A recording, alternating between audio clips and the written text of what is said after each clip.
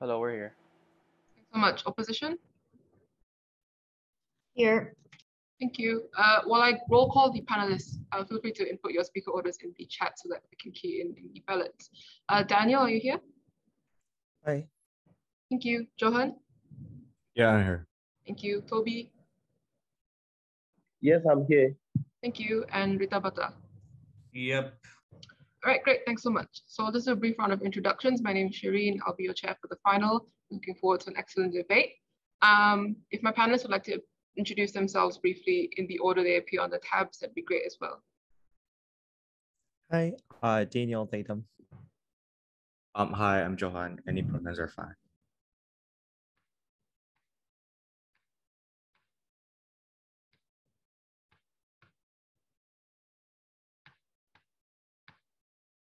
Toby? Hello everyone. Congratulations for making it to the finals. My name is Tubi. I have no preferred gender pronouns. All the best to the teams. Here. Rita Brata here, he, him. All right, great. Thanks so much. So just confirming that we're doing the motion on this House prefers a world in which wealthy individuals with guaranteed financial security do not seek employment. So I'll do my best to input timestamps in the chat at 1, 6, and 7, but also please do time your own speeches in case I lose track.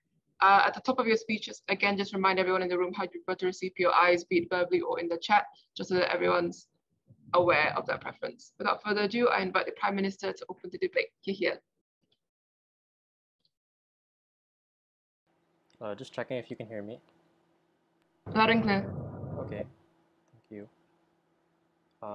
So my name is Hans. Preferred pronouns are he, him, they, and I prefer if the POIs are done through camera and you can just wave, but if I don't see it, you can also spam in the chat. Before I begin, just like to shout out to the debate community. I've been out of debate for a couple of years, but it's nice to be back with like a bunch of like friendly people. So really enjoying the experience, and shout out to Ateneo Debate Society, the one that got away. Shout out to Lenny Robredo, go win for the Philippines. All right, so I'm gonna start my speech now. All right, 3, 2, 1. Let's start by defining what we mean by wealthy. We're talking about people who are wealthy because of their inheritance, or people who had initial capital to be able to invest and build businesses. We think this definition comprises the vast majority of the economic elite across the world. Capital that was built on generations such that it is enough for someone not to worry for another day in their life. What we mean by guaranteed security is that these people will not have to worry about earning anymore. They have a secured degree of comfort that is likely to be more decent than the average person, even if they did not have employment income. Just want to preempt a couple of things. Op is likely to say wealthy individuals are likely to continue being extracted by doing things like investing or buying up companies. We think that on the whole, that's a good thing, because investing connects people who otherwise would have had idle wealth to people who need it, meaning that corporations whose stocks are bought are more likely to expand and hire more people. The economy becomes more stable when firms have more wealth in reserve, and there's more research and development that benefits the whole of society. We think that the wealthy in our world have more incentive to grow their money for productive means instead of spending it on unproductive things like islands, designer bags, things that will get old. I have 3 arguments, and my first argument is freeing up labor and employment benefits for a lot of people. We think this world is one where the top level executive positions are likely going to be affected. What do these positions look like? 2 things. Number 1, note that these are often the kinds of positions with ridiculously high salaries compared to majority of existing positions in companies, given that the rich exert their influence through their position, even if it does not optimally match the pricing of the market. Number 2, these are also the positions that are more often than not provide little to no value because they are designed to be extractive. Typically, workers produce the surplus value that gets all gobbled up, leading to widened economic inequality in the long run. What is our world where wealthy people don't seek employment likely to lead to?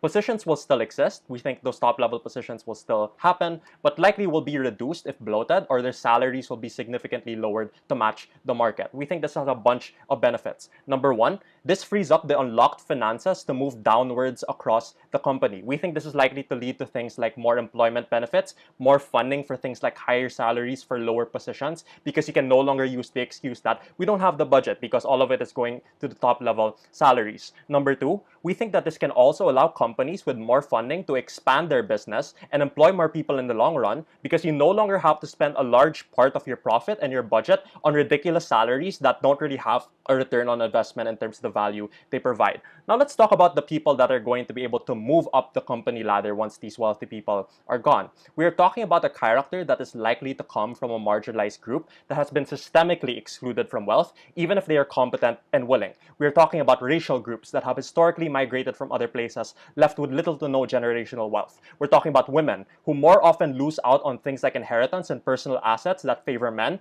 amongst families, because the perception is that men can handle finances better. We think this is likely to produce an overall more moral business executive, right? What happens when you can no longer rely on your wealth or connections? You have to curry favor within the company. You have to build favor amongst peers in the company instead. Gather large support within the firm by promising to change stupid company policies that just hurt people. You can no longer rely on your wealth to rise to the top, and we think that this incentive system forces even the selfish to be altruistic in order to secure those positions. Second argument, being wealthy leads to exercising structurally unproductive and invaluable labor. Let's characterize the wealthy. First, nepotism, where family ties often open the door for you to immediately enter higher positions in a firm without earning it. Number two, things like, for example, credentials, perceived higher quality education, and like Ivy League or prestigious universities in the country, where even if you end up having bad grades or no extracurricular experience, you're still going to be fine. Even if you have past histories of being abusive or doing crime, like driving under the influence, you're able to whitewash that record because of high position connections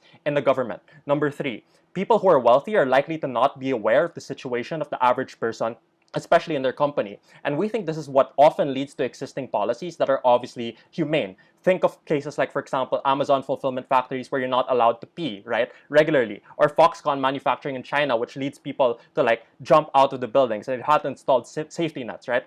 Further, we think even if these rich people are aware of the situation, they have a perverse incentive to take hold of top-level executive positions in order to preserve their private interests, crack down on unions, and in some cases even influence government policy. Why do we think this is bad for meritocracy? We think very wealthy individuals can succeed despite incredible mediocrity.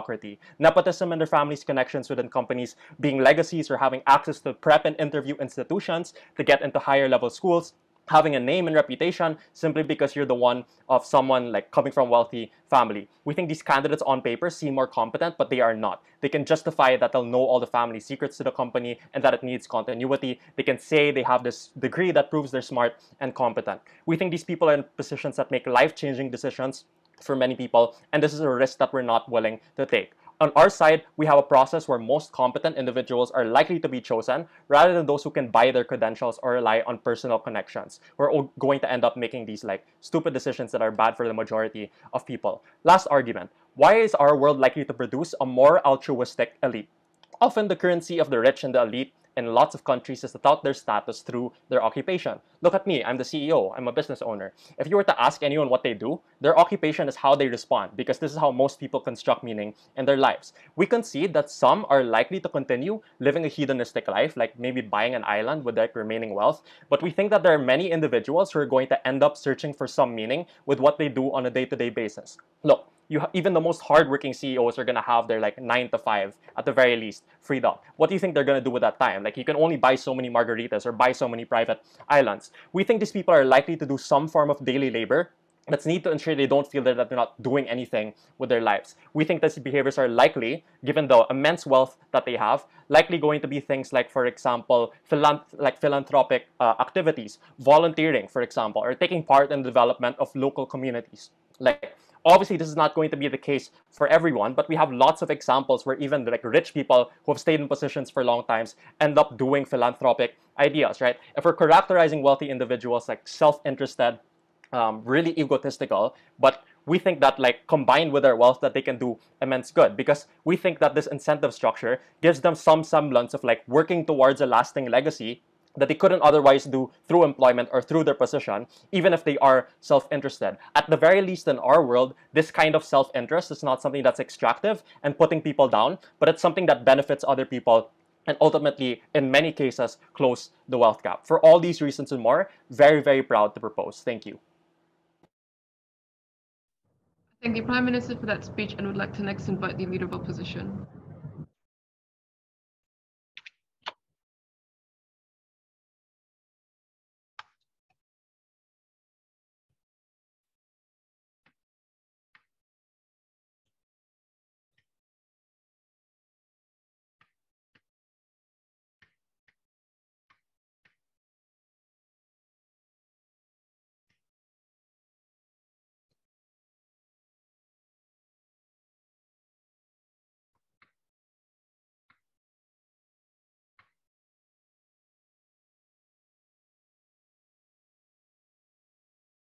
think you're muted. Test. Yeah, we can hear you now. May I check that I can be heard? Yep, loud and clear. You are muted. No, you're unmuted now. You're loud and clear. Testing. Can I check that I can be heard? Yeah, loud and clear. Okay, sorry. Yeah, my sound was off just now, so I didn't hear anything. No worries. Thank you.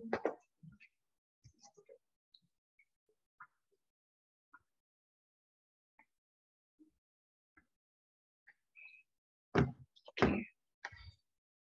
I'll be starting my speech in 3, 2, 1. Generally, I think we prefer a world in which rich people are just useful and we kind of try to get some like marginal utility out of them. I don't really think that like it's beneficial if they just sit around and do nothing. Like honestly, their money is not going to go anywhere except for like sit in their pockets. I think that's just like generally problematic. So like, I'm just going to move on to my argument on why exactly wealthy people working actually has benefits to other individuals in society at large. So the first tier of this argument is that wealthy people will still likely look to expand their wealth. And I think absent of employment, they achieve this, but via means of passive income like investment on the side of the government. So one, why are they likely going to be investing? I think first, rich people are likely going to be investing that money somewhere anyway, because growing wealth is always an intuitively good thing and no money is actually enough. On a secondary level, inflation always like just makes your money drop in value. I think they just naturally want to invest in things like fluid assets or real estate. I think second of all, it's just natural for them, right? Like if they have rich family backgrounds, they're likely like sons of CEOs, for instance. They likely have things like boutique investment firms under them where they ask them to like manage their portfolio, like stocks, options, real estate, and crypto. So I think there's a lot of structural things that are already in place managing their family's wealth. They will ultimately decide what they actually want to invest in. I think crucially, a lot of these things are going to happen regardless if they're employed or not. Sorry, when they're like unemployed.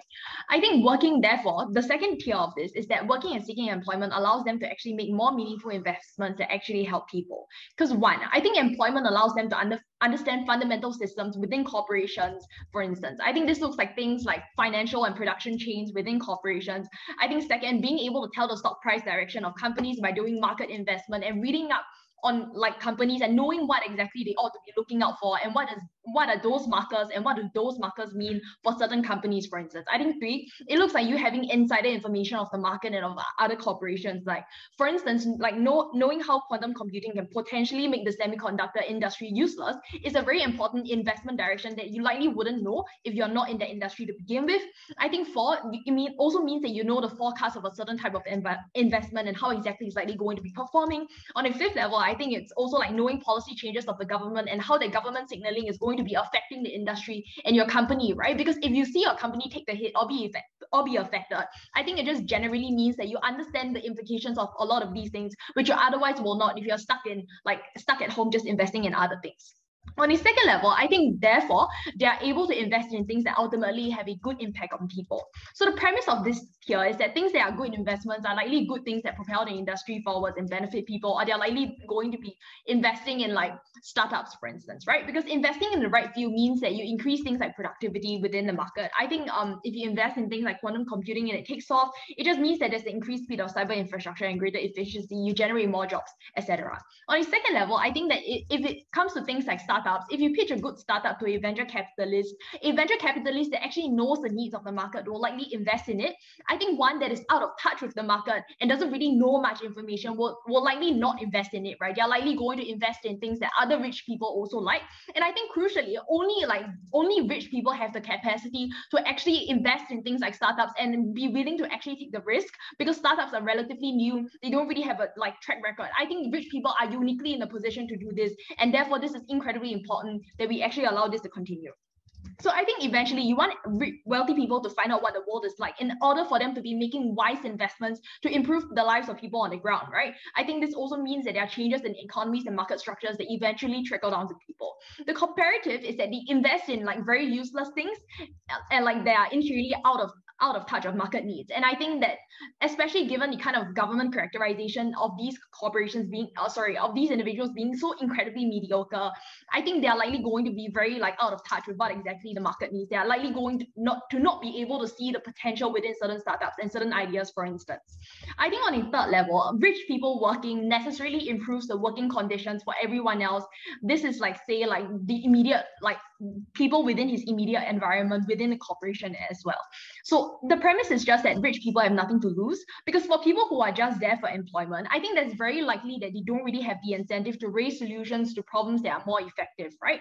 Because I think the comparative is that people notice problems within systems all the time, but they don't really raise them because, one, I don't think that they get paid extra for it. And two, I think suggesting that the system is inefficient just likely means that you are saying that the company is bad. And I think that people are just generally very afraid of it. I think on a second level is that a lot of people just don't raise problems of this sexism because they're just unable to, and because they don't want to risk their job. I think rich people are uniquely out of this because they have the safety nets of their wealth, and they're like they just are not afraid of being potentially retrenched. I think it means that like a lot of the problems that they raise are likely going to get solved, for instance. Also, definitely also because like when they raise problems, people more readily act on them. I think like it also it just means that because you can't really offend rich people because rich people have connections and you want to appease them more. I think this also means that people within their immediate surroundings are more likely going to listen to what they have to say. I think thirdly, rich people are actually more likely willing to help others if they actually have employment, right? I think this ties into like things like contact theory. That is to say that individuals who don't look for employment likely wouldn't want to go to university to find a degree anyway, because there's just no end outcome. It just means that they're likely going to be mingling with other rich people as well. And I think given how a huge part of an individual's life is actually gainful employment, in the lack thereof or the absence of it, I think it just means that you just waste a lot of your free time mingling with people like of the same social strata. I think as of status quo, some of them actually care about being philanthropic to some nominal degree, right? Partly because they are actually employed, because they talk to people who have different circumstances and they actually understand what are the structural issues that people face. For instance, like things like student debt. I think on government, they told us that even if like these people aren't going to be working, they're likely going to be philanthropic. I think this assumption that people likely want to be creating meaning in their life is one of status quo, right? I think in the world of the government, this likely wouldn't exist, and they don't really get this benefit because it's inherent within the motion. On a secondary level, I don't think that they're likely going to be philanthropic because they just fundamentally cannot relate to the kinds of needs that people might face. And as a result, they just won't feel the need to actually donate. And at the point at which they have zero capacity to understand, and much less the money is actually going to be trickling down, for instance. And I think that they are likely going to be entrenching their power by doing problematic things like running for politics, for instance. I think going to university also means that you are exposed to more liberal viewpoints. So I think that's a plus one, because otherwise you'll be hanging out with your like rich conservative white dad. On a last level, I think employment prevents people from using their resources in exploitative ways, right? At the point at which you have no jobs and financial income, it means that you squeeze money out in order to do things like predatory lending, and you take money from people. I think it also, at the point at which you talk to people and you understand the structural issues that they face, I think you're less likely to do things like convert the current buildings that you're renting out into a condominium and force the middle class families within them to either pay a down payment to buy the house or kick them out, right? Because you understand that they can't pay the down payment and you can't do these things to them. I think it also means that you open yourself up to people who are able to criticize you. So for all of these reasons, so proud to oppose. Thank you, Leader of Opposition, for that speech, and I'd like to next invite the Deputy Prime Minister.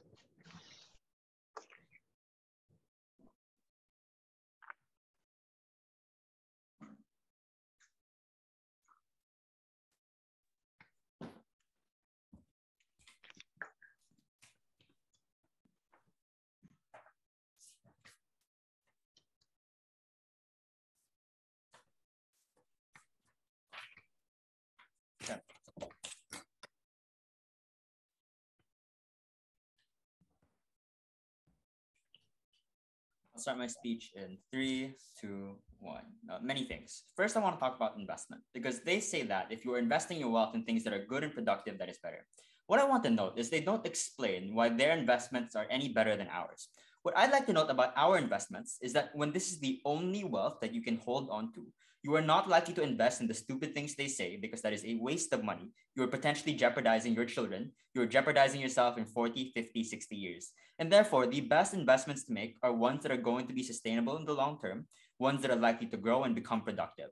And we note these are possibly quite good investments. There's no, like, it's valuable to invest in the stock market, right? These are companies that need capital in order to do things like expand their company and further it, ensure they are more stable in times of economic crisis, do research and development, or ensure that they don't have to downsize and lay off multiple workers. So these investments are more likely to occur if you know that this money is valuable and you need it to increase in value, versus on their side, where you have an alternative stream of still a lot of money. You don't really care about the pool of money that you have, and therefore you invest in things that don't have to grow in value. Designer bags, jewelry, luxury goods are the same hedonistic trends that they say they would opt into. In fact, what I'd argue is it's a lot easier to fall into this hedonistic trap insofar as you feel like you're overworked. Obviously, you're not gonna be. You feel like you're overworked on a day-to-day basis. You need a break. You deserve to reward yourself, and you can opt into these different things. What we note on our side is that when people, especially the wealthy, lose that semblance of meaning and feel like they have no way to contribute to greater society on a day-to-day level.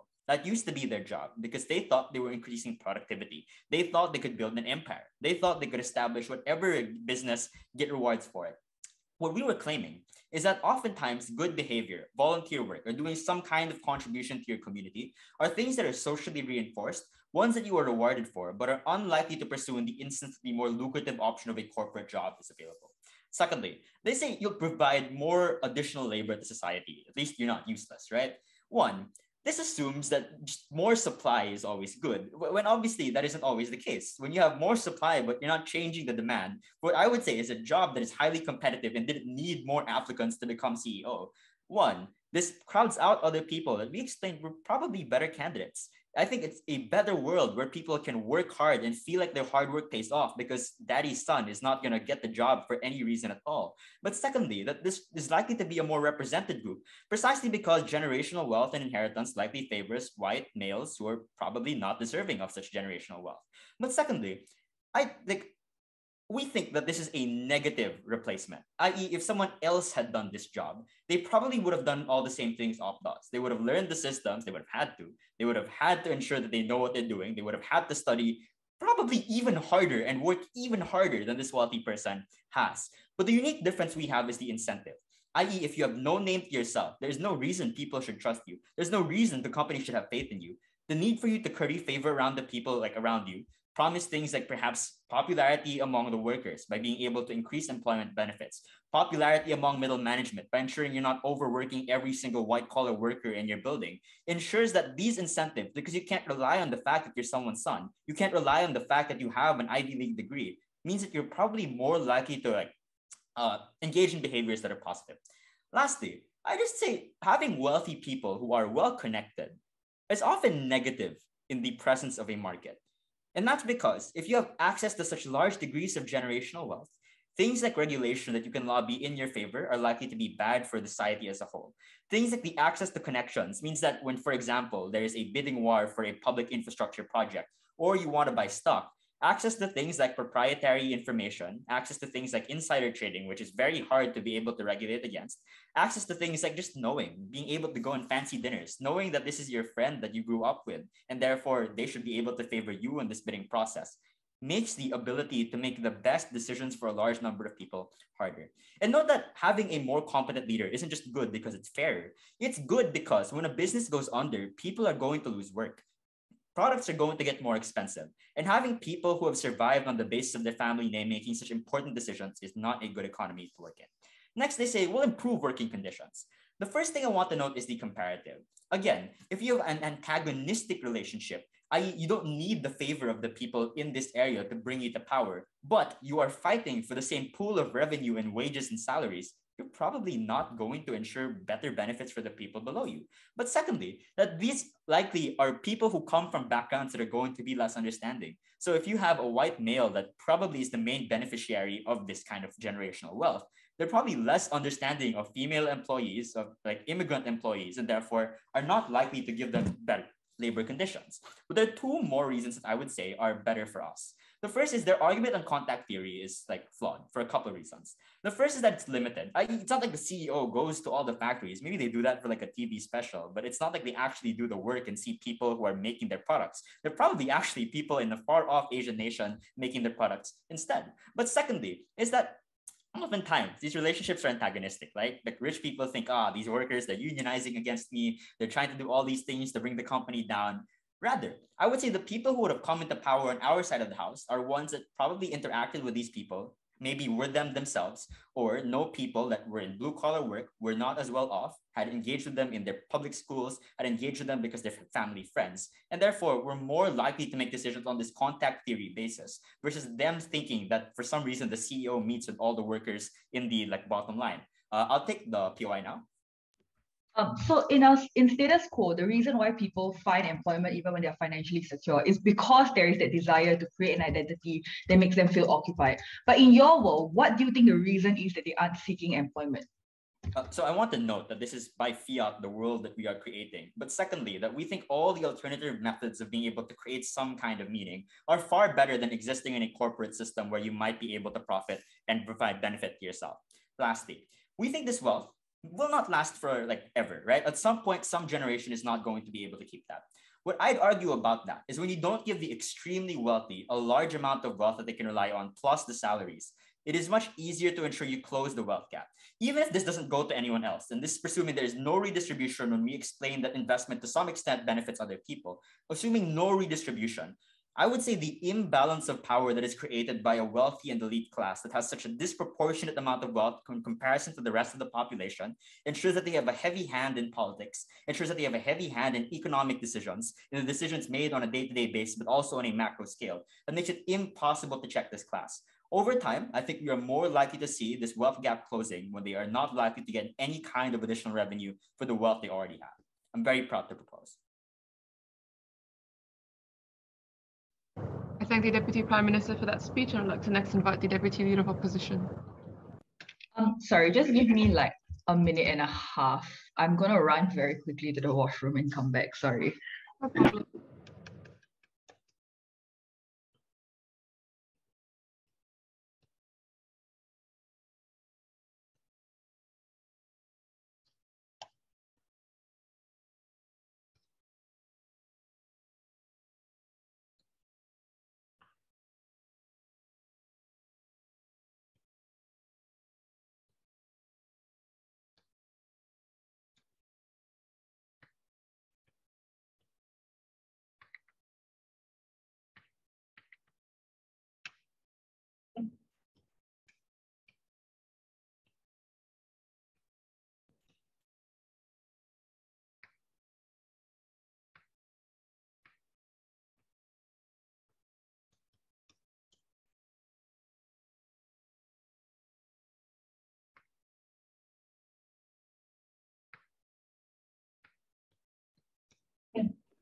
Hi, sorry about that. No worries. Okay.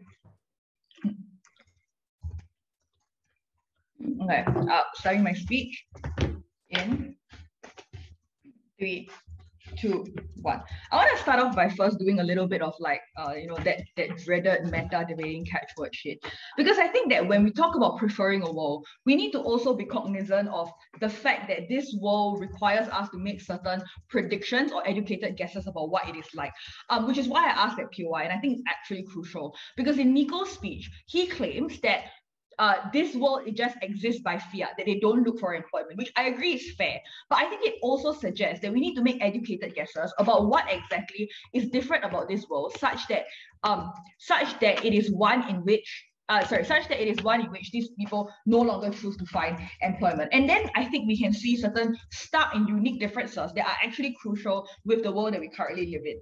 The first thing to note is, I think that to the extent to which individuals care about identity, care about being a useful member of society, and care about not being seen as a complete waste of space and oxygen, then I think in that world, that's the world that we exist in right now, which is why even extremely rich people who don't have to see it as a form of prestige and a form of justification of their own existence, to go to good colleges and to get good jobs and to be seen as someone who is in a high-powered career that proves their own capacity to justify the space they're taking up on this earth. That concept of identity and meaning is something that uniquely only exists currently in our world. In their world, yes, they can fiat that individuals will not want to find employment if they have financial security. But I think that the educated guess we can therefore make about that world is that among the rich at least, or among individuals in general, no one dreams of labor, which is to say that the only people who want to have an occupation and want to have something that takes up their time are individuals who have to as a result of economic necessity, because the richer people therefore have no unique desire to do anything, to be a part of like a greater organization, or to do anything but that hedonistic lifestyle.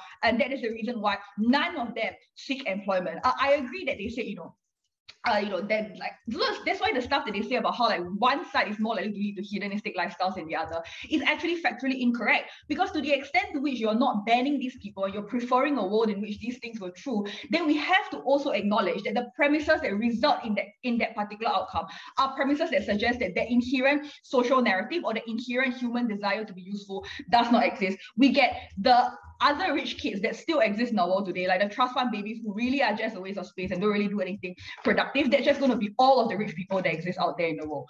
The second thing that I want to talk about then is how exactly does this affect the way that our society is structured? And I think that it actually goes a lot deeper than what they claim to be.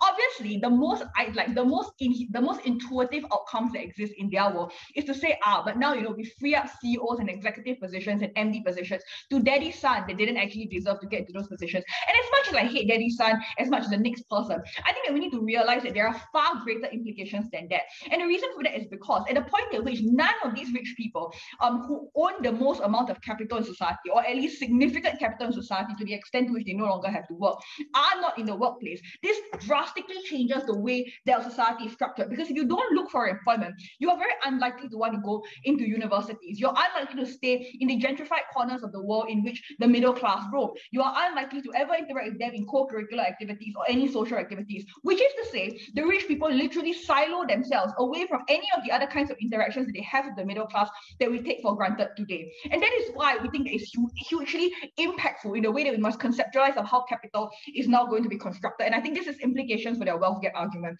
as well. Let's go through this one by one. Firstly, let's talk about how life is going to be like within the company for middle income individuals who want to seek employment, because I think that was one of their biggest and clearest benefits. They say now with fewer rich people, we have more middle income people who can ascend to the rank of an executive, or in the removal of that position of executive, the money that the executive gets moves downwards so more people can be hired. The first thing to suggest is I don't think executives are necessarily that useless, but to the extent to which they may not necessarily be the most useful people, the creation of those jobs are actually immensely important for those middle class individuals that can eventually ascend to the ranks that allow them that kind of life-changing money that they talk about. But secondly, I just think that it's untrue that the money is going to go downwards. So if these are entirely fake positions and these people are actually literally sitting around and just replying 5 emails a day and pretending that they are working, then that money is just going to go back to the shareholders, who are the exact same individuals who have the extractive power required to set those company policies in the first place. There is no actual change to individuals with regards to the amount of money they're likely to earn and the amount of jobs they're likely to get.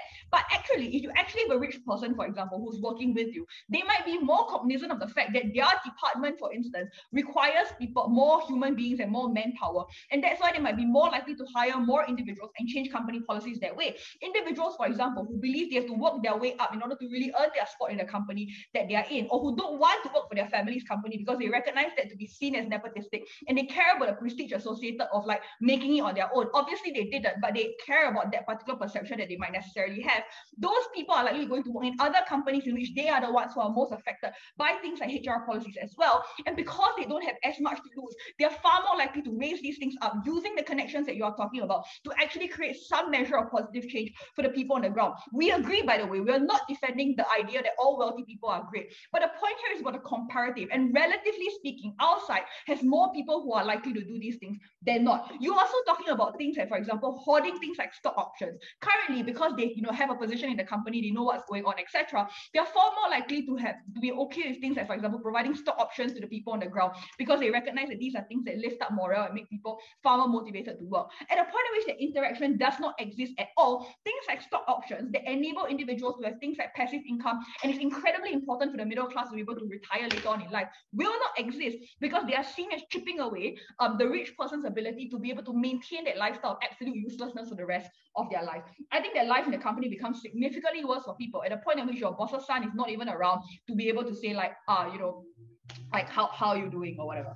Okay, next thing then, investment and action. And I think this is actually crucial because their side says, if you have an endless stream of money coming in, then you're far more likely to live a hedonistic lifestyle. However, I think that what they understate here is the desire for people to be able to create more forms of passive income and more forms of capitalistic outcomes. Like the truth is, if you have so much money, you have financial security for the rest of your life, buying 25 Chanel bags is not going to make a difference in that kind of wealth. But what does make a difference is your capacity, is the amount of money they allow you to invest in different kinds of companies. If you don't have an additional stream of money, and if you are risk averse, as their site suggests that people are going to be, you aren't going to invest in new startup technologies because those require huge amounts of investment and require a long time and are extremely risky. You're going to invest in things like, for example, blue chip stocks that are old forms of technology that don't move forward with the time, as opposed to being willing to risk it all on the next potential unicorn, because that unicorn could potentially make the next generation of your family equally rich as well. For these reasons, we think we maximize outcomes. Unfortunately, the rich bastard that's kind of useless will have to work with you.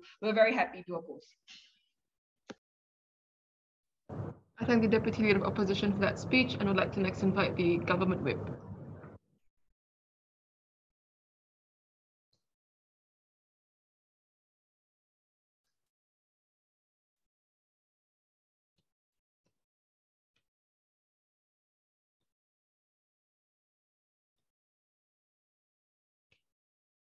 Hello, good afternoon. Hello, everyone. I believe this camera is tilted. Is it tilted?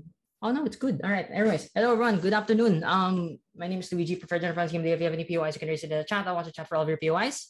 All good. And let's go. All right, game.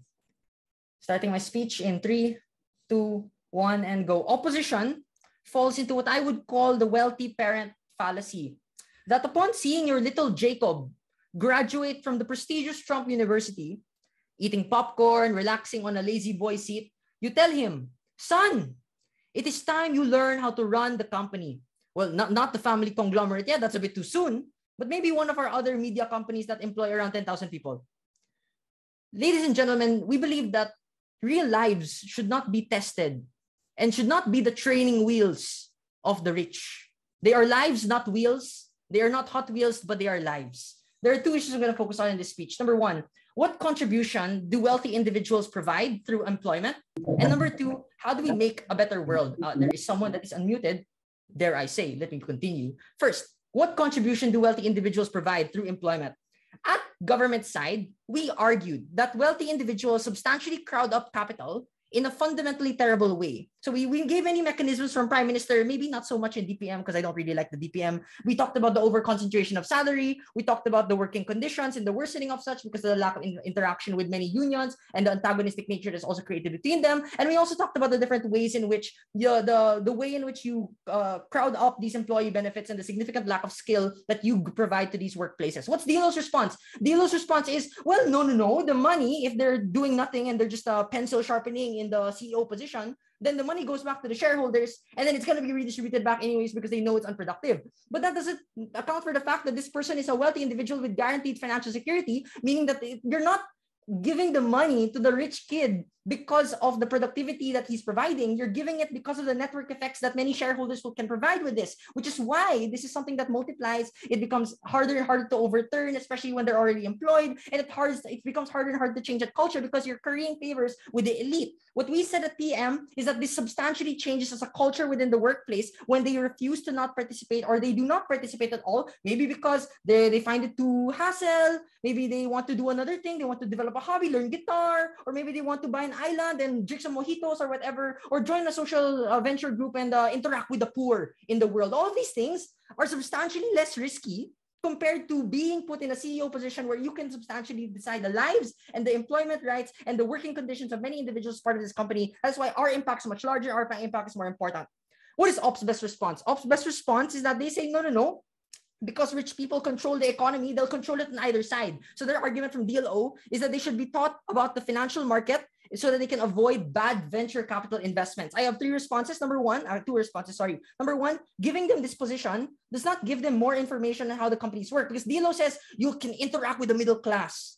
Who do you interact with from the middle class when you're a CEO position? You go to the boardroom meetings. You go to an executive meeting with other people. This does not mean you're interacting with the middle class. You're not understanding their plight or what goes on in a factory company. You're not understanding what happens to a union, and when they're unionizing, you're still going to have the same assumptions and stereotypes on these individuals, but now it's substantially worsened because you were given this position without the experience that was provided for you. That is why it is worse on their model. Secondly, incentives for bad venture capital, if they exist, right, are substantially reduced on our side. Again, go back to PM analysis. Again, ignore DPM just a little bit now because I think PM was much cooler here. The surplus work that is provided in this method through employment on our side substantially is expounded upon when many individuals would want to invest in productive economies or productive industries because now they have an incentive to do so given they don't have employment. So the response of DLO is, well, no, it's a marginal difference. Well, if it was a marginal difference, suddenly their side, they're able to make productive investments when they work with a company, but on our side, because it's a marginal difference of employment, suddenly they won't. I think the symmetric incentive applies. They're still able to get a good investment if they will invest in a company. Maybe their parents made that investment. Maybe their grandparents made that investment. Still good either way. Like, if land is land, real estate is real estate. That's still going to be good for the economy. I don't see why that is going to be deteriorating as an unstable startup capital investment that's going to be hard for people in the ground. Let me go on to be clear. These impacts to minorities, the labor market, and the economy are substantially the most important impacts in this debate, and that is why we win. Let's go on to respond to the other things. DLO says that we have to comprehend with the real world, right? That this house prefers world motion, the hypothetical, and we have to understand, why would they not pursue employment? Why would they not likely do this? And they say they will avoid schools and all of these things. Well, there are many reasons why they would not want to do this in our world. We gave them a Prime Minister and DPM. And now this is where Miko's stuff comes in. We talked about why these individuals, for example, would want to pursue other philanthropic activities, for example, to find meaning, to replace the need for them to do work every single day. It may be good because they put a lot of money into humanitarian organizations and they just feel that they're contributing to the economy rather than feeling like they're producing something as part of the corporation by putting a policy or substantially changing one part of the company as well. So I don't know. Honestly, humanitarian organizations are putting money into philanthropic organizations. Sometimes it might do some net bad in some instances, but in the vast majority of cases, usually Bill Gates does good for the world. And I think that's perfectly fine, especially when we're talking about many things which are very easily solvable by rich individuals that focus their resources and time on that for 9 to 5 every single day, like malaria nets or whatever, which allow people to improve their lives in those cases. Let me do the worst case here. The worst case on our side is a hedonistic lifestyle. A hedonistic lifestyle, mojitos, islands, going to do other things in your life is substantially better than being put in a position of authority through an executive position or in a corporate position where you interact with other individuals. So even if you're hedonistic and you buy your Chanel, you buy your luxury goods, all of these other things to be happy, maybe you have a special meeting with Tony Stark and then Iron Man, and then you have fun to talk with these people. These are all things that do not substantially affect other poor communities or other people that are employed in an organization, whereas this is directly tied to your employment. It's directly tied to your employment, and that is why it's substantially worse. Let me talk about one last thing. So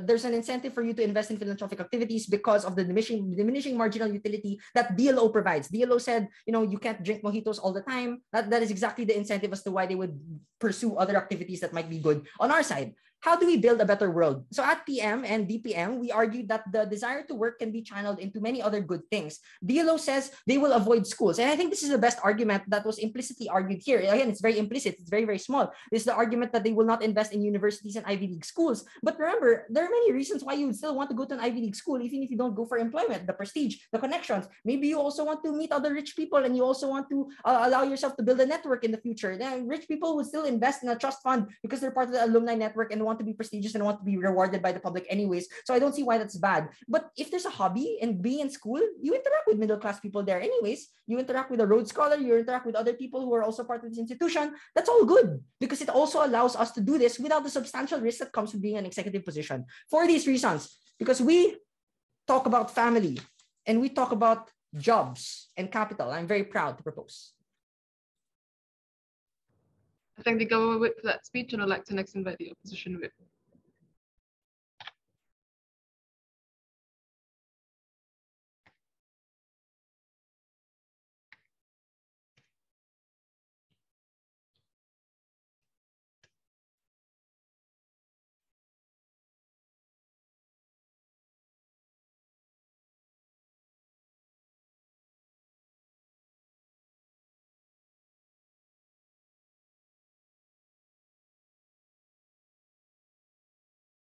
Opposition whip. Test. Oh, sorry. I think we are facing some like internet connections. Like the dual laptop thing is really not working for us. You just like give us a couple of seconds, please. Like honestly, super sorry. Yeah, it's alright, no worries. It happens.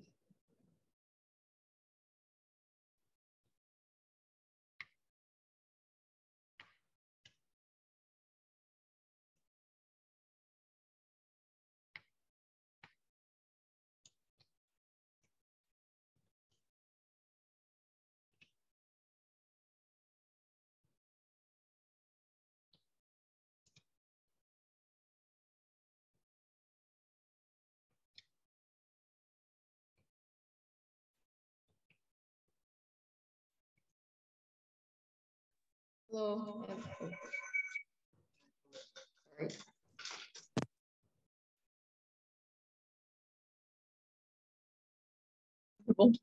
Okay.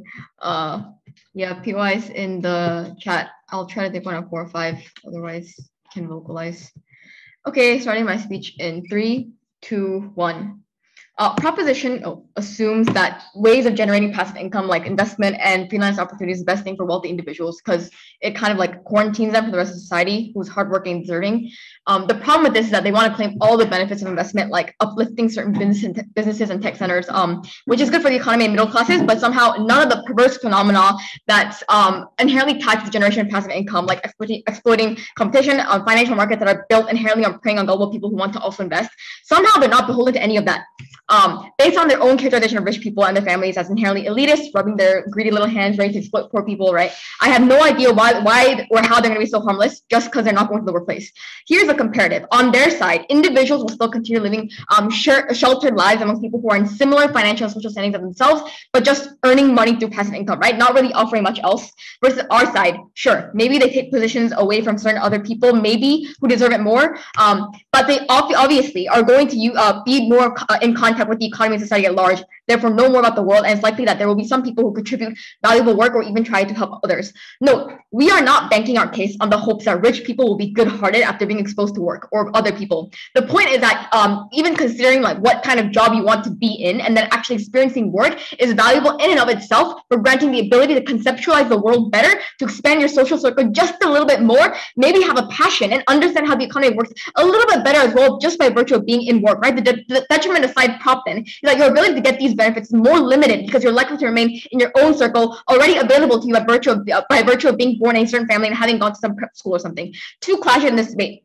Firstly, which side is going to stimulate rich people more to be motivated to do useful things? Secondly, on which side are rich people going to be maybe a little bit nicer towards poor people?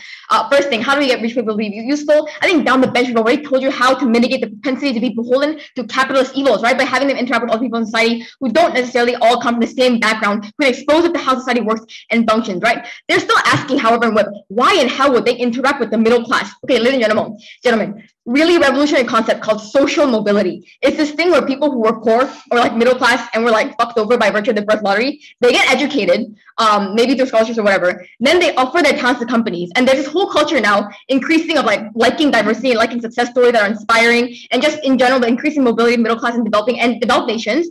So there are people who are even minorities who are now in higher positions at work. And even if they're not in CEOs, then they're actually still beholden to report to these executives and these rich people and interact with them. So there are problems, for instance, they report the problems to people who are higher up and maybe these rich people, right? And at that point, these rich people do have to care about these things because that's their work still, right? And maybe they'll even like these people who are like the middle class who are now in the higher positions because their personalities are compatible, or maybe like they play the same freaking video game or whatnot, right? So clearly there's more awareness and knowledge of how things work, how society works, how economies function on our side of the house, at the point at which in this work structure, you are beholden to have to know about these things at the point at which you are still an executive, right? It's still better than you being instantly in your circle of like little rich kid friends who like all want to go on a freaking private jet to Cabo or something all the time, right? They say then that jobs will be, this will be bad for the job economy because, you know, more funding, higher salaries from middle class on their side of the house versus us where you only are pumping money into executive salaries.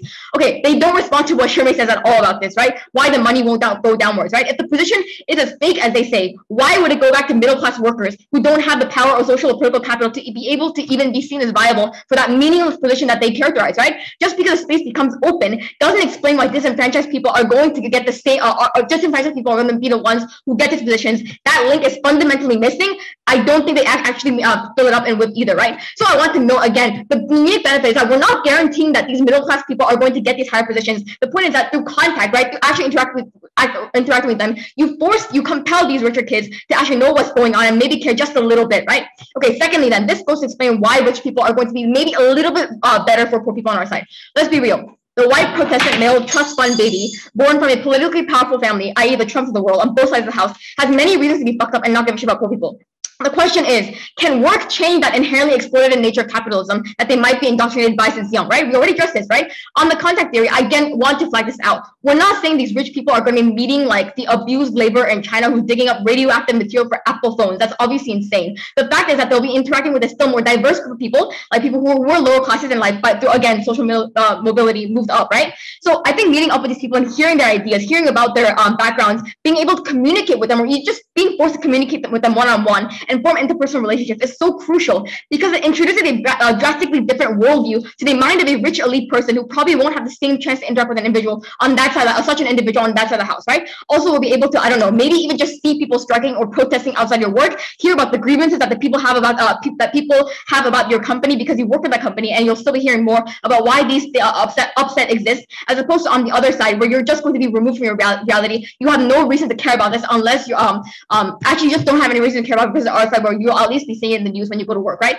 Fine. Maybe if you're Trump's son, you don't care, but obviously not all these people are going to be Trump's son, in which case there is room for these individuals to become more aware that these problems exist in society and understand why they exist, even if because it maybe appeals to the human side just a bit, right? Especially if they form certain personal relationships in the workplace, right? And I think even if they never end up caring, it's still better at the point at which you have other groups in society than seeing these rich people in high-powered career positions not do anything now that they're open up to criticism and scrutiny, right? But before I move on to that, is there a POI? Okay, I'm going to move on.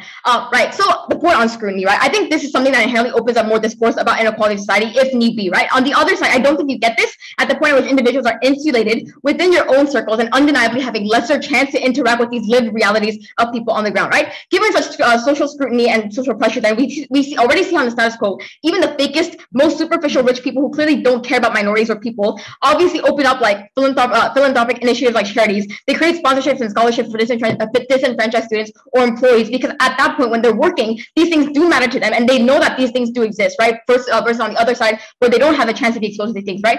And so because these are things that are important to like company image, their own image, reputability, and power, they've already situated themselves into a workplace where they are beholden to these things. That's why they will care as much, right? On the other side, this does not manifest, this philanthropic initiative does not manifest, because if you don't have the experience of having seen people like strike or talk about their experiences or having heard of them at all, right? There's no less reason or incentive to care about it, because it's not at that point tied to anything real that you have in your life, right? Your company and your work, and your ability to even see philanthropy as a good and meaningful thing is less on your side. So I don't think they actually characterize why people will even care about charity or philanthropy on their side of the house as opposed to our side, therefore, where we win because we prove to you why these people are firstly more motivated, have a passion, and secondly, have more propensity to see other people on the ground as real human beings who might be equals. For those reasons, very proud to oppose. The opposition whip for that speech, and I'd like to next invite the opposition reply speaker.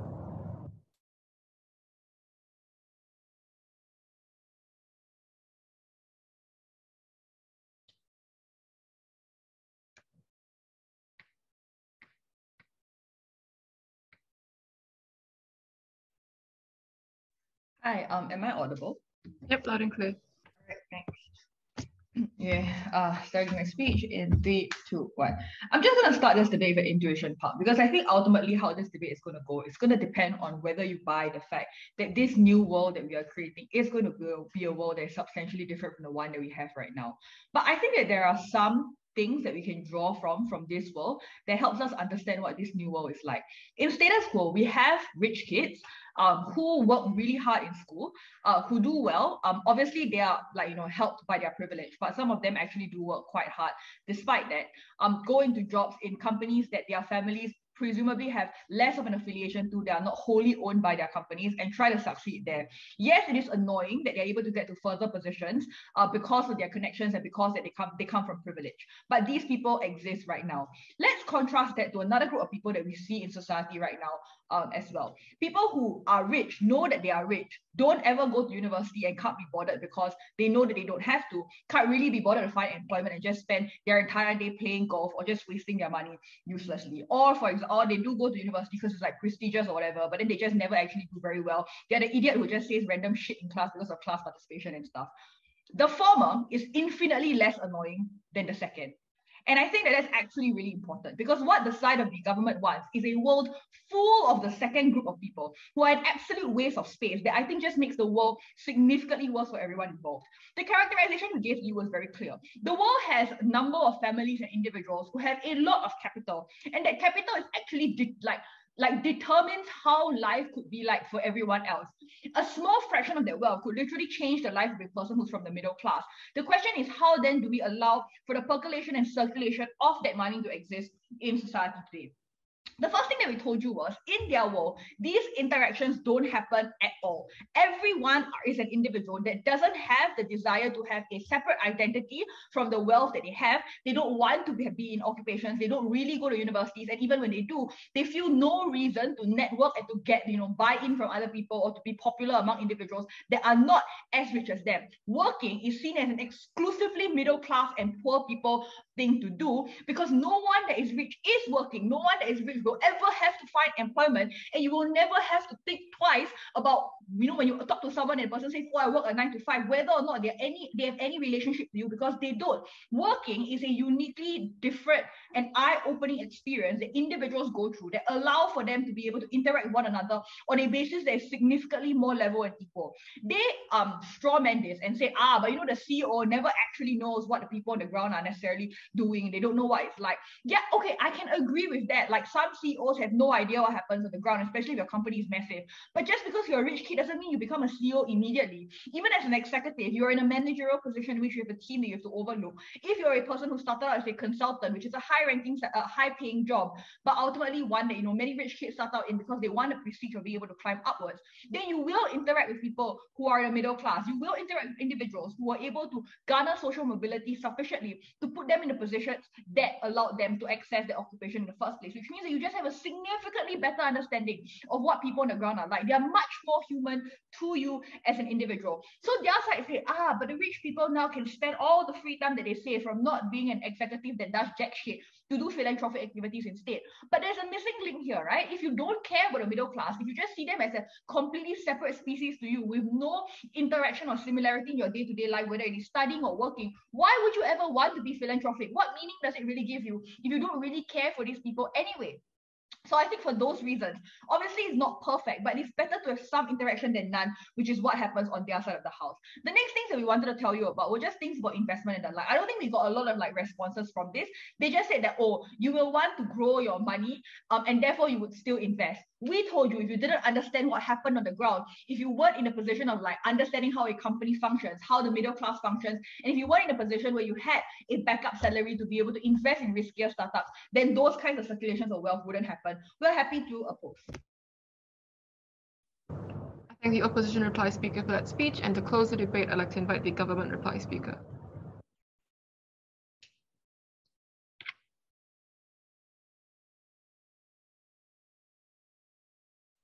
Hello.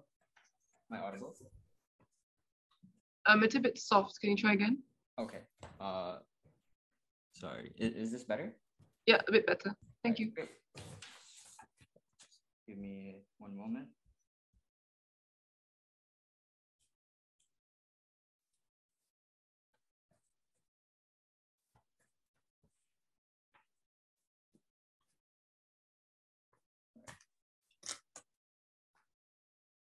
I'll start my speech in 3, 2, 1. So I've never been attacked by a partner before, but I'll agree and say the PM's speech was brilliant and has a lot of things still standing.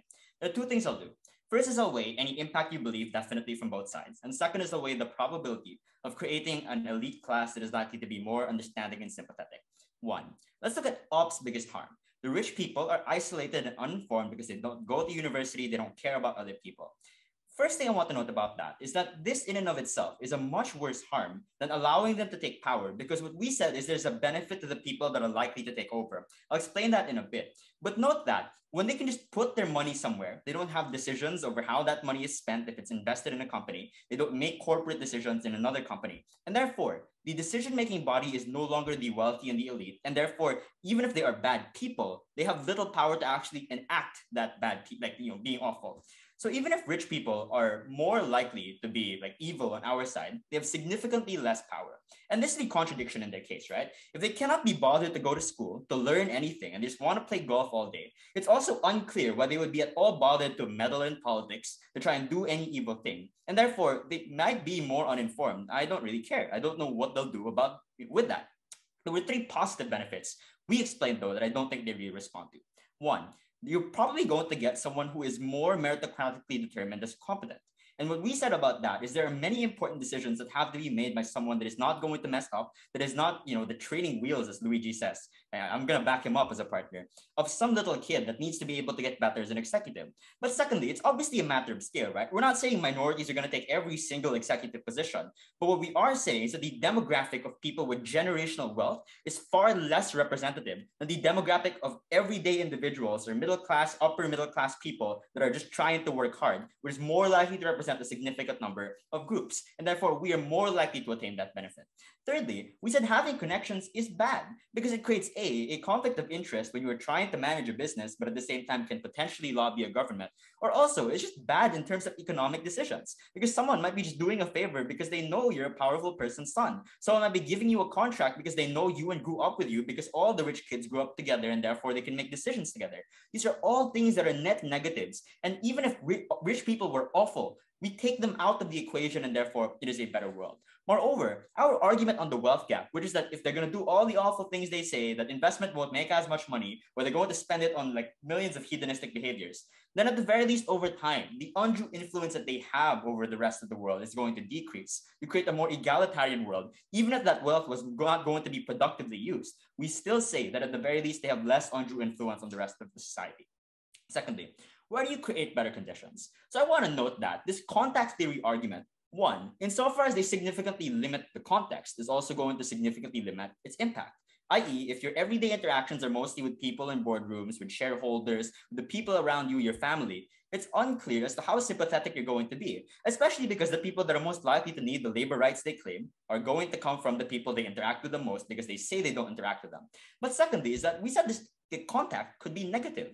One, because there's an antagonistic relationship. If you have a set number of revenue as a company and you have to divide salary, I'm going to boost my CEO's salary. And no way I'm going to give to minimum wage workers. I'll keep them at minimum wage. But secondly, is that you can see them as potentially destructive to your company, that they're unionizing again. They're trying to get more benefits again, and therefore are unlikely to be positive interactions and therefore are not likely to receive the benefits of increasing labor rights for this group of people. What was the comparative we showed you? Not only did we explain they're more likely to come from this privileged background that is more likely to come into contact with them independent of the work that they do. But secondly, is that if you can't rely that you're daddy's son, you can't rely on simply being able to have credentials from some big name school. You have to curry favor with the company that is far more likely to integrate the interests of other employees, that is far more likely to ensure that your self-interest in being able to rise the ranks of the company is tied into ensuring the rest of the company benefits and you provide those rights, rather than just being born in the right place at the right time to the right people. I am very proud to propose.